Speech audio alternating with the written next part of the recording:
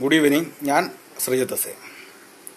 ഇന്ന് വളരെ വ്യത്യസ്തമായ ഇൻട്രസ്റ്റിംഗ് ആയിട്ടുള്ളൊരു ടോപ്പിക്കാണ് ഞാൻ ഡിസ്കസ് ചെയ്യാൻ പോകുന്നത്. ഇസ്രായേലിൻ്റെ ദുഃഖചരിത്രം. എല്ലാത്തിനും മുമ്പായിട്ട് എനിക്ക് പറയാനുള്ളൊരു കാര്യം, നമ്മുടെ കേരളത്തിൻ്റെ അത്ര പോലും ഇല്ലാത്ത, വലിപ്പമില്ലാത്ത ഒരു കൊച്ചു കുട്ടി രാജ്യം, നമ്മുടെ കേരളത്തിൻ്റെ ശരിക്കും പറഞ്ഞ ഒരു വലിയ 1-2 ജില്ലകളുടെ മാത്രം വലിപ്പമുള്ള ഒരു കൊച്ചു രാജ്യം. ആ രാജ്യത്തിൽ 1 കോടി പോലും ഇല്ലാത്ത ഒരു ജനത, 1 കോടി തികച്ചെടുക്കാനില്ലാത്ത ഒരു ജനത, ഒരു 80 ലക്ഷമോ 90 ലക്ഷമോ മാത്രം വരുന്ന ജനതയുള്ളൊരു കൊച്ചു രാജ്യം. ഈ കൊച്ചു രാജ്യത്തിന് 6 വമ്പൻ അറേബ്യൻ രാജ്യങ്ങളെ ഒറ്റയടിക്ക് യുദ്ധത്തിൽ തോൽപ്പിച്ച് പരാജയപ്പെടുത്താനുള്ള കഴിവുണ്ടായി. രാജ്യം രൂപീകരിച്ചിട്ട് 10 വർഷം പോലും ആയിട്ടില്ല. ഇതിൻ്റെ പിന്നാലെ എന്തുകൊണ്ടാണ്, അതിൻ്റെ പിന്നാലെയുള്ള ഒരു സത്യം എന്താണ് എന്നുള്ളത് നമ്മൾ അന്വേഷിക്കണം.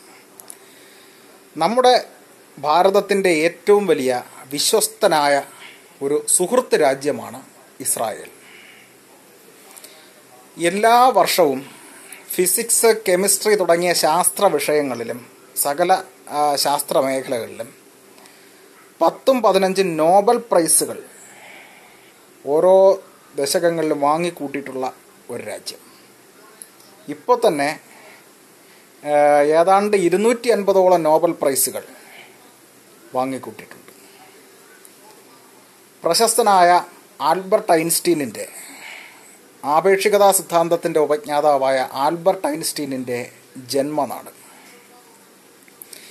ലോകത്തെ മുഴുവനും ടെക്നോളജി പഠിപ്പിക്കുന്ന ടെക് ഗുരുക്കന്മാരുടെ നാട്. ഇന്ത്യയിൽ വളരെയധികം അനുകമ്പയുള്ള, ഇന്ത്യയെ വരെ പല ടെക്നോളജികളിലും സഹായിച്ചിട്ടുള്ള, നമ്മെ ആയുധങ്ങൾ തന്ന് സഹായിച്ചിട്ടുള്ള ഒരു കൊച്ചു നാട്. എല്ലാത്തിനും ഉപരി ലോകാരാധ്യനായ യേശു ക്രിസ്തുവിൻ്റെ ജന്മനാട്.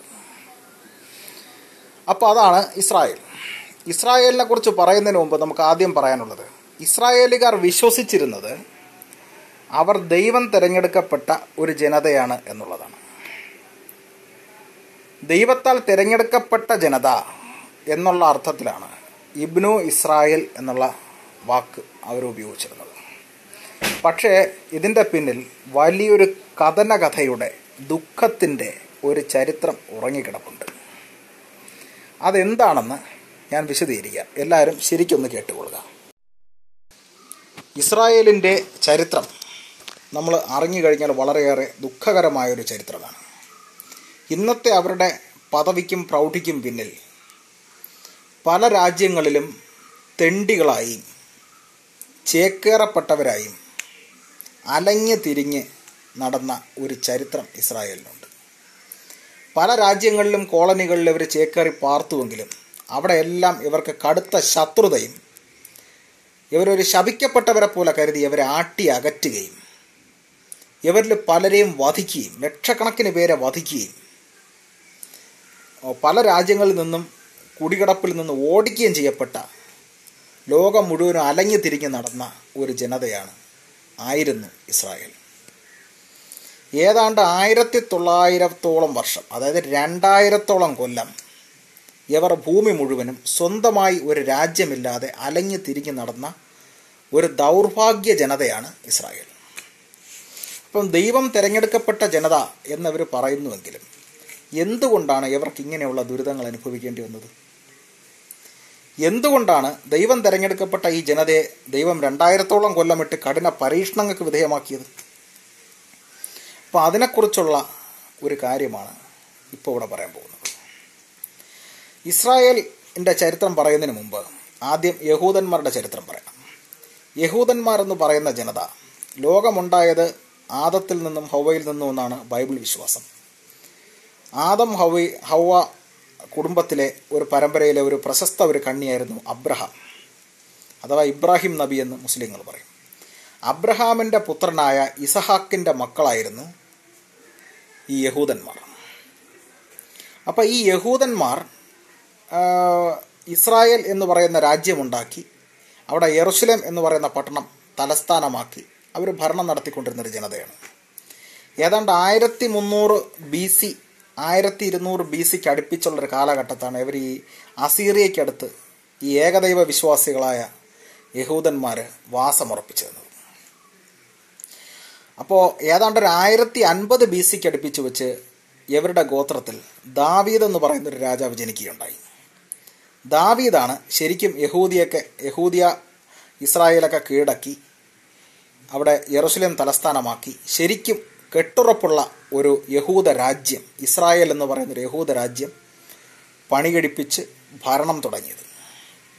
അതുകൊണ്ടാണ് ദാവീദിനെ പ്രധാനപ്പെട്ടൊരു ചക്രവർത്തിയായിട്ട് യഹൂദന്മാർ കരുതുന്നത്.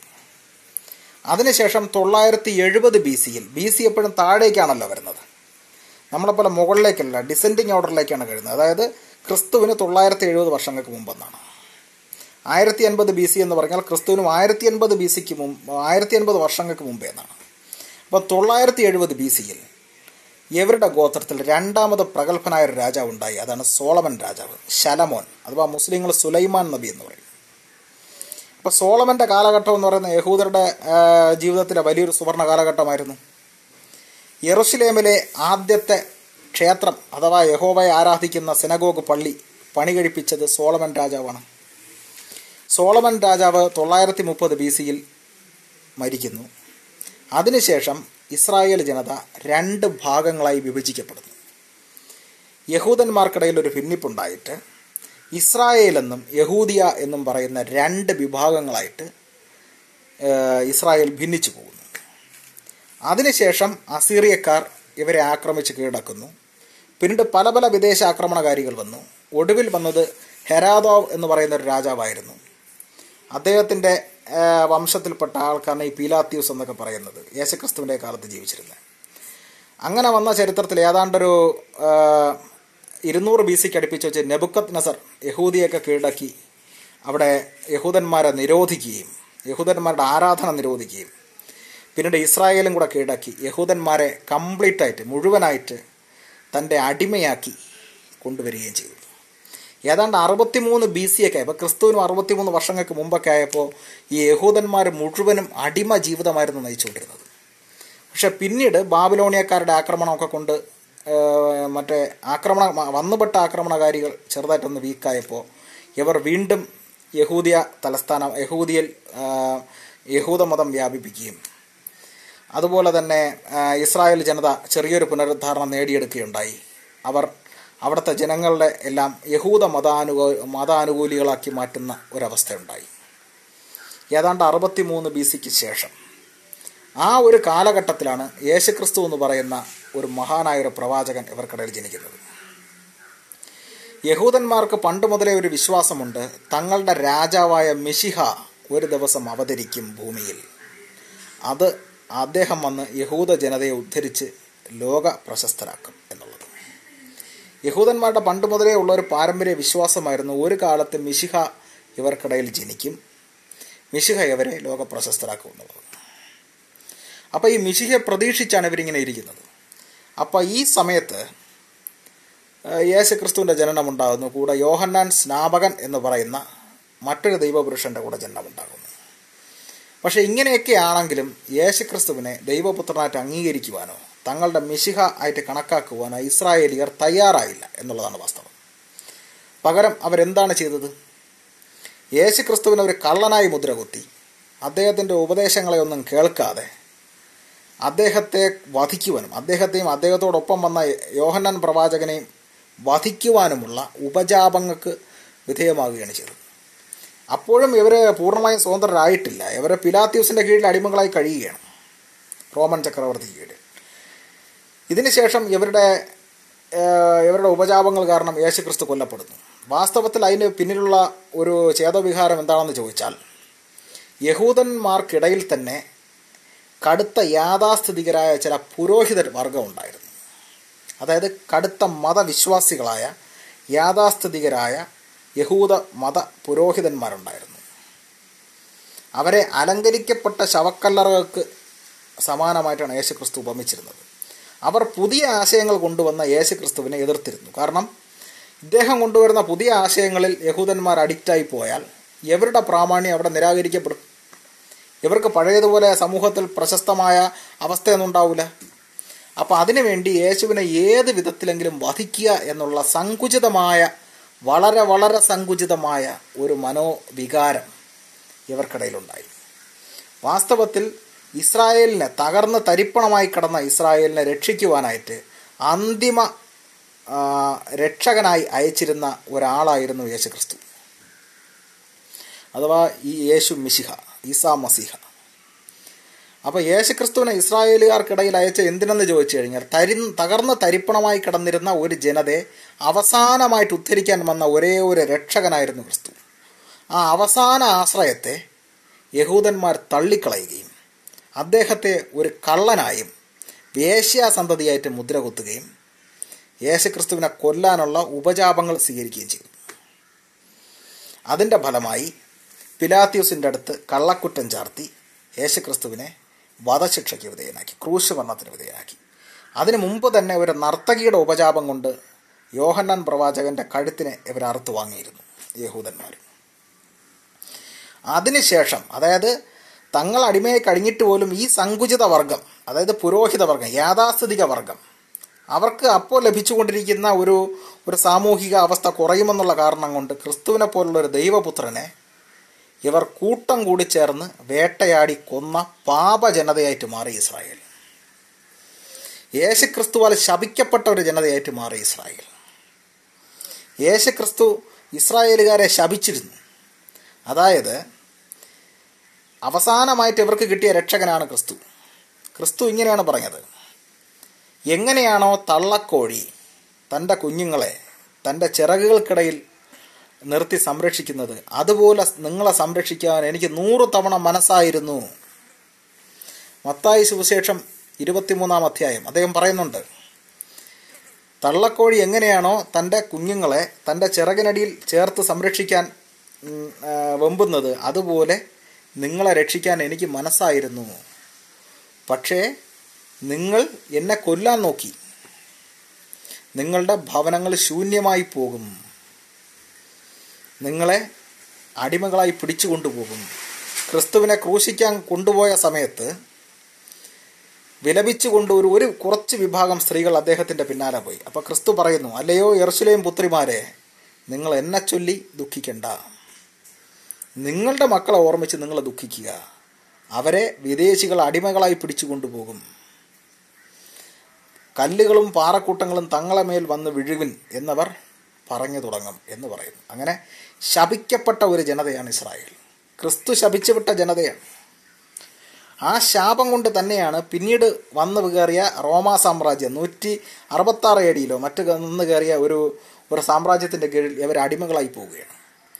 ഒരു 132 AD ആയപ്പോൾ, അതായത് ക്രിസ്തുവിന് ശേഷം ഒരു 132 AD ആയപ്പോൾ ഇവർ പൂർണ്ണമായും ഇവരുടെ യെരുശലേം പട്ടണത്തെ മുഴുവനും യഹൂദന്മാർ ഈ റോമാക്കാർ ആക്രമിച്ച് കീഴടക്കുകയും ഇവിടെ യെരുശലേം ക്ഷേത്രം തകർക്കുകയും ഇവരെ എല്ലാം പിടികൂടി അടിമകളായിട്ട് വിദേശത്ത് വിൽക്കുകയും ചെയ്തു യഹൂദന്മാരെ. അതോടുകൂടെ യഹൂദന്മാരുടെ പതനം അവിടെ പൂർത്തിയാകുകയാണ് ഉണ്ടായത്. അതോടെ യഹൂദന്മാരുടെ വിപ്രവാസം, അതായത് പ്രവാസത്തിന്, അന്യരാജ്യങ്ങളിൽ വസിക്കുന്നതിന് തുടക്കമാകുകയുണ്ടായി. അത്ര ഭയങ്കരമായ ഒരു അവസ്ഥയിലേക്ക് യഹൂദന്മാരെടുത്തെറിയപ്പെട്ടു. പിന്നെ എന്താണ് സംഭവിച്ചത്? 623 AD അടുപ്പിച്ചെന്തോ ഇസ്ലാം മതം രൂപീകരിക്കപ്പെട്ടില്ലേ. അതോടെ തന്നെ ചറവറ ഇസ്ലാം മതം ലോകം മുഴുവൻ അങ്ങ് വ്യാപിക്കുകയുണ്ടായി. മുസ്ലിങ്ങൾ മുഴുവൻ യഹൂദന്മാരെ ശത്രുക്കളായി കണ്ടു തുടങ്ങി. 323 AD അടുപ്പിച്ച് വെച്ച് റോമാ സാമ്രാജ്യം ക്രിസ്തുമതം സ്വീകരിച്ചു. ക്രിസ്തുമതം സ്വീകരിച്ച റോമ സാമ്രാജ്യത്തിൽ നിന്ന് ധാരാളം ക്രിസ്തുമത അനുയായികൾ ഈ യെരുശലേമിലേക്ക് വന്ന് ചേക്കേറി പാർത്തു. അതോടെ അവിടുത്തെ യഥാർത്ഥ നിവാസികളായ യഹൂദന്മാർ പുറത്താക്കപ്പെടുകയും ചെയ്തു. പിന്നീട് പല രാജ്യങ്ങളിലായിട്ട് ഇവരിങ്ങനെ അലഞ്ഞു തിരിഞ്ഞു നടന്നു. പല വിപ്ലവങ്ങളും, റെഡ് റെയിൻ കൊലപാതകം, പല രാജ്യങ്ങളിലും ഇവർ പോയിട്ടും അവിടെ എല്ലാം ഇവരെ ശത്രുക്കളായിട്ട് ആട്ടി ഓടിക്കുകയാണ് ഉണ്ടായത്. ചില രാജ്യങ്ങളിൽ അവർ ചെന്ന് ചേക്കേറുന്നു. കുറച്ചു കാലം കഴിയുമ്പോൾ അവർക്കെതിരെയുള്ള വികാരം ആ നാട്ടുകാർക്ക് വർദ്ധിച്ചു വരുന്നു. അവിടെ നിന്ന് ഇവരെ അടിച്ചോടിക്കുന്നു. അതിനുശേഷം വേറൊരു രാജ്യത്തിൽ പോയി ചേക്കേറുന്നു. അവിടെയും അവർക്കെതിരെയുള്ള വികാരം ജനങ്ങൾക്കിടയിൽ വർദ്ധിച്ചു വരുന്നു. അവിടുന്ന് ഇവരെ അടിച്ചോടിക്കുന്നു. ഈ അടിച്ചോടിക്കുമ്പോഴല്ല ഇവർ ലക്ഷക്കണക്കിന് പേരെ കൊന്നിട്ടാണ് ഇവരടിച്ചോടിക്കുന്നത്. ഇവരിൽ തന്നെ ലക്ഷക്കണക്കിന് പേരെ അടിച്ചു കൊന്നിട്ടാണ് ബാക്കിയുള്ളവരാണ് ഈ അടിച്ചോടിക്കുന്നത്. അങ്ങനെ ഇസ്രായേൽ ജനത ലോകം മുഴുവനും ശപിക്കപ്പെട്ട ജനതയായി അലഞ്ഞു തിരിഞ്ഞ് നടക്കുന്നു. 1200 AD ആയപ്പോൾ തന്നെ ഏതാണ്ട് ഈ ഇംഗ്ലീഷുകാർ യഹൂദന്മാരെ നിരോധിച്ചു. യഹൂദന്മാരുടെ മൈഗ്രേഷൻ നിരോധിച്ചു. പിന്നെ ഇസ്ലാമിക രാജ്യങ്ങളിൽ ചെന്നെങ്കിൽ ഇസ്ലാമിക രാജ്യങ്ങളെല്ലാം ഇവരെ മതപരിവർത്തനത്തിന് വിധേയമാക്കിയിട്ടും ഇവർ ശരിക്ക് പരിവർത്തനത്തിന് വിധേയമാകാത്തതുകൊണ്ട് ഇവരെ കൊന്നുകളയാണ് ഉണ്ടായത്. ലക്ഷക്കണക്കിന് പേരെ യഹൂദന്മാരെ ഈ വിദേശ രാജ്യക്കാർ കൊന്നിട്ടുണ്ട്. അത് പേടിച്ച് ഇപ്പോൾ ഈ പടപേടിച്ച് പന്തളത്ത് പോകുമ്പോൾ ചൂട്ടും കെട്ടിപ്പട എന്ന് പറയുന്ന ഏതാണ്ട് ആ ഒരു അവസ്ഥയായിരുന്നു ഇസ്രായേലിൻ്റെ അവസ്ഥ. പിന്നീട് ഒരു 1815 അടുപ്പിച്ചപ്പോൾ നെപ്പോളിയൻ ബോണപ്പാർട്ടിൻ്റെ കീഴിൽ ഒരല്പ ആശ്വാസം ഈ യഹൂദന്മാർക്ക് കിട്ടിയതാണ്. പക്ഷേ ഉടനെ തന്നെ 1860കളിൽ മറ്റൊരു പ്രസ്ഥാനം ഉദയം ചെയ്തു. കുരിശ് യുദ്ധക്കാലമൊക്കെ വന്നപ്പോൾ ഉടനെ തന്നെ ഫ്രാൻസ്, ജർമ്മനി, ഇറ്റലി, ഓസ്ട്രിയ തുടങ്ങിയ രാജ്യങ്ങളിൽ നിന്നെല്ലാം യഹൂദന്മാർക്ക് ജീവനും കൊണ്ടോടേണ്ടി വന്നു. കാരണം ക്രിസ്തുവിൻ്റെ കൊലയാളികളാണ് യഹൂദന്മാർ, അവർ വെറുക്കപ്പെടേണ്ട ജനതയാണെന്നുള്ള ഒരു വിശ്വാസം ഇവർക്കിടയിൽ വ്യാപിച്ചിരുന്നു. അപ്പോൾ സ്വന്തം നാടായ ഇസ്രായേലിൽ നിന്നും യഹൂദിയായിൽ നിന്നും രാഖ്യരാമാനം തുരത്തപ്പെടുകയും പല രാജ്യങ്ങളിലായി ചുറ്റിക്കറങ്ങി സർവ്വതും നശിച്ച് നാമാവശേഷമായി കറങ്ങി നടന്ന ഈ ജനത റഷ്യൻ പ്രവിശ്യയിലും റഷ്യൻ പ്രൊവിൻസിലും പോയി പിന്നെ അവസാനം ചേക്കേറി. കുറേ പേര് അമേരിക്കയിലേക്ക് പോയി, കുറേ പേര് ഇന്ത്യയിലേക്ക് വന്നു. പക്ഷേ അവരെ സംരക്ഷിച്ച ചരിത്രമാണ് ഇന്ത്യക്കുള്ളത്. അങ്ങനെ റഷ്യയിലെത്തിയപ്പോൾ ചിലർക്ക് സോഷ്യലിസ്റ്റ് പ്രസ്ഥാനത്തിൽ ചേരണമെന്നുള്ള ഒരു ഇതുണ്ടായി. കാരണം സോഷ്യലിസ്റ്റ് പ്രസ്ഥാനം ഈ മതത്തെ ഒന്നും അംഗീകരിക്കുന്നില്ലല്ലോ. പക്ഷേ അങ്ങനെ ഒരു സംരക്ഷണം കിട്ടുമെന്നാണ് അവരുടെ വിചാരിച്ചത്. പക്ഷേ അതിൽ നിന്ന് ഓപ്പോസിറ്റായിട്ടാണ് അവർക്കവിടെ സംഭവിച്ചത്. റഷ്യയിൽ ചെന്ന് കയറിയെങ്കിലും റഷ്യയിലുള്ള സോഷ്യലിസ്റ്റുകളെല്ലാം കൂടെ ഒറ്റയടിക്ക് ഈ യഹൂദന്മാർക്കെതിരായി. 1-2 സിനഗോഗുകൾ മാത്രം ഒഴിച്ച് ബാക്കിയുള്ളവരെല്ലാം ഇവർ അടിച്ചമർത്തി കളഞ്ഞു. അതിനുശേഷമാണ് ജർമ്മനിയിൽ യഹൂദന്മാർക്കുണ്ടായ കുറേ കഷ്ടപ്പാടുകൾ. അതായത് 1933 തന്നെ അവിടെ ഹിറ്റ്ലർ അവിടുത്തെ ചാൻസലറായില്ലേ. പിന്നീടുണ്ടായ നാസി പ്രസ്ഥാനങ്ങളെല്ലാം യഹൂദന്മാരെ ശത്രുക്കളായി കാണുകയുണ്ടായി. യഹൂദന്മാരെ വധിക്കുന്നത് പുണ്യമെന്ന് പോലും കരുതുകയുണ്ടായി. അങ്ങനെ അതിശക്തമായ ഒരു യഹൂദ വിരുദ്ധ വികാരം ഉണ്ടാവുകയും യഹൂദന്മാരുടെ കൂട്ടക്കൊലയിലേക്ക്, യഹൂദന്മാരെ കൂട്ടത്തോടെ കൊന്നുകളയുന്നതിലേക്ക് ഹിറ്റ്ലർ വ്യാപൃതനാവുകയും ചെയ്തു. അങ്ങനെ 10-60 ലക്ഷത്തോളം യഹൂദന്മാരെ ഹിറ്റ്ലർ കൊന്നുകളഞ്ഞു. വേറെ പല രാജ്യങ്ങളിലും ഉണ്ടായ യഹൂദ വിരുദ്ധ കലാപങ്ങളിൽപ്പെട്ട് ലക്ഷക്കണക്കിന് യഹൂദന്മാർ മരിച്ചിട്ടുണ്ട്. പിന്നീട് ഓട്ടോമൻ തുർക്കികളുടെ രാജ്യത്തിൽ ഇവർ ഏതാണ്ടൊരു 1099 ആ ഒരു ഏരിയയിൽ ഓട്ടോമൻ തുർക്കികളുടെ രാജ്യത്തിൽ, അത് മുസ്ലിങ്ങളുടെ ഭരണമാണ്, അവിടെ അവർ കുറച്ചു കാലം സുഖമായിട്ട് ജീവിച്ചിരുന്നു. എങ്കിലും 1300 1600കളിൽ വീണ്ടും ഇസ്ലാമികമായൊരു സംഘടന ഉണ്ടാകുകയും ആ സംഘടന യഹൂദന്മാർക്കെതിരെ തിരിയുകയും അവിടെയും ലക്ഷക്കണക്കിന് യഹൂദന്മാർ കൊല്ലപ്പെടുകയും ചെയ്തു. അവിടെ നിന്ന് ഇവർ തുരത്തപ്പെട്ടു. അങ്ങനെ യൂറോപ്പിൽ നിന്നും തുർക്കി സാമ്രാജ്യത്തിൽ നിന്നും മുസ്ലിം നാടുകളിൽ നിന്നും തുരത്തപ്പെട്ട യഹൂദന്മാർ ജീവനും കൊണ്ടോടി 1940കളിൽ തിരിച്ചവരുടെ പഴയ രാജ്യമായ ഇസ്രായേലിലേക്ക് തന്നെ ഓടി തിരിച്ചു വന്നു. അതിനൊരു കാരണമുണ്ട്. 1918 1920 ഏരിയയിൽ ഈ തുർക്കികളും റോമാക്കാരും കൂടെ ചേർന്ന് ഭരിച്ചുകൊണ്ടിരുന്ന ഈ ഇസ്രായേൽ എന്ന് പറയുന്ന പ്രവിശ്യ ബ്രിട്ടീഷുകാർ അതിൻ്റെ ഭരണത്തെ ഏറ്റെടുക്കുകയുണ്ടായി. ബ്രിട്ടീഷുകാരുടെ ഒരു സൈന്യം ഈ ഇസ്രായേലിലേക്ക് വന്ന് അവിടുത്തെ റോമ ഭരണത്തിനും തുർക്കികളുടെ ഭരണത്തിനും വിരാമമിട്ടിട്ട് അതിൻ്റെ ഭരണം ഇവരെ ഏറ്റെടുക്കുകയുണ്ടായി. അപ്പോൾ ബ്രിട്ടീഷുകാരുമായിട്ട് ഇവർക്കൊരു ചെറിയ അനുകൂല ഭാവം ഉള്ളതുകൊണ്ട് തങ്ങളുടെ രാജ്യത്തിൽ ഒന്ന് തിരിച്ചു വരണമെന്ന് തോന്നിയ യഹൂദന്മാർ 1940 യൂറോപ്പിൽ നിന്നും ജീവനും കൊണ്ടോടി രക്ഷപ്പെട്ട്, പല മുസ്ലിം രാജ്യത്തിൽ നിന്നും ജീവനും കൊണ്ടോടി രക്ഷപ്പെട്ട് തിരിച്ച് ഇവരുടെ പഴയ ഇസ്രായേൽ എന്ന് പറയുന്ന രാജ്യത്തിലേക്ക് എത്തി. അവിടെ എത്തി ഏതാണ്ട് ഒരു 6 ലക്ഷത്തോളം പേരായിട്ട് അവരിങ്ങനെ അംഗസംഖ്യ വർദ്ധിച്ചു കഴിഞ്ഞു. അതിനിടയിലാണ് 1947 8-നോടനുബന്ധിച്ച് 40-നോടനുബന്ധിച്ച് ഒരു സയനിസ്റ്റ് പ്രസ്ഥാനം ഇവർക്കിടയിൽ രൂപവൽക്കരിക്കപ്പെട്ടു. സയനിസ്റ്റ് പ്രസ്ഥാനം എന്ന് പറയുന്നത് അത് ഇസ്രായേലിൻ്റെ ഒരു രാഷ്ട്രീയ പ്രത്യയശാസ്ത്രമാണ്. അതാണ് അതിൻ്റെ വാസ്തവം. ഇസ്രായേൽ എന്ന് പറയുന്ന ജനതയ്ക്ക് സ്വന്തമായി ഒരു രാജ്യം വേണം. അത് അവരുടെ വാഗ്ദത്ത ഭൂമി, ദൈവം അവർക്ക് കൽപ്പിച്ച്, യഹോവയായ ദൈവം അവർക്ക് കൽപ്പിച്ചു കൊടുത്ത വാഗ്ദത്ത ഭൂമിയായ ഇസ്രായേൽ തന്നെ ആയിരിക്കണം എന്നുള്ള ഒരു അജണ്ടയാണ് ഈ സയനിസ്റ്റ് പ്രസ്ഥാനം കൊണ്ട് അർത്ഥമാക്കുന്നത്. അങ്ങനെ സയനിസ്റ്റ് പ്രസ്ഥാനമൊക്കെ രൂപവൽക്കരിക്കപ്പെട്ടു. അതിനുശേഷം 1940-കളിൽ ഇസ്രായേലിൽ യഹൂദ ജനത ഒരു പ്രബല ജനതയായി മാറി. അപ്പോൾ വേറൊരു പ്രശ്നം ഉണ്ടായി. അവിടെ പലസ്തീന എന്ന് പറയുന്നൊരു ഒരു പ്രവിശ്യ കൂടെ ഉണ്ട് അവിടെ ഇസ്രായേലിൻ്റെ അകത്ത്. അവിടെ മുസ്ലിങ്ങൾ താമസിക്കുകയാണ്. പലസ്തീനയ്ക്കടുത്ത് മുസ്ലിങ്ങൾ താമസിക്കുകയാണ്. അപ്പോൾ ഈ മുസ്ലിങ്ങൾ അത്രയും കാലം കുറേ കാലം അവിടെ താമസിച്ചുകൊണ്ടിരുന്നതാണ്. അതിനിടയിലാണ് 1940-ൽ എവിടെ നിന്നോ ഒരു ജനത തങ്ങളുടെ വാഗ്ദത്ത ഭൂമിയിലേക്ക് കയറി വരുന്നു എന്ന് പറഞ്ഞുകൊണ്ട് കയറി വരുന്നത്. അപ്പം ഇവരുടെ സയനിസ്റ്റ് പ്രസ്ഥാനത്തിൻ്റെ ആ ഒരു ഉദ്ദേശവും കൂടെ മനസ്സിലായപ്പോൾ തന്നെ അവിടുത്തെ മുസ്ലിങ്ങൾ വിചാരിച്ച് ഇവരിവിടെ ഒരു ഇസ്രായേൽ രാജ്യം സ്ഥാപിക്കാനുള്ള ഒരുക്കമാണ്, അപ്പം ഞങ്ങളൊക്കെ ഇനിയിപ്പോൾ ഓടേണ്ടി വരും എന്ന് വിചാരിച്ച് ആ തുർക്കികളുടെ കീഴിൽ കഴിയുന്ന മുസ്ലിങ്ങളെല്ലാം കൂടെ പലസ്തീനിൽ നിന്ന് പ്രതിഷേധം ആരംഭിക്കുകയാണ്.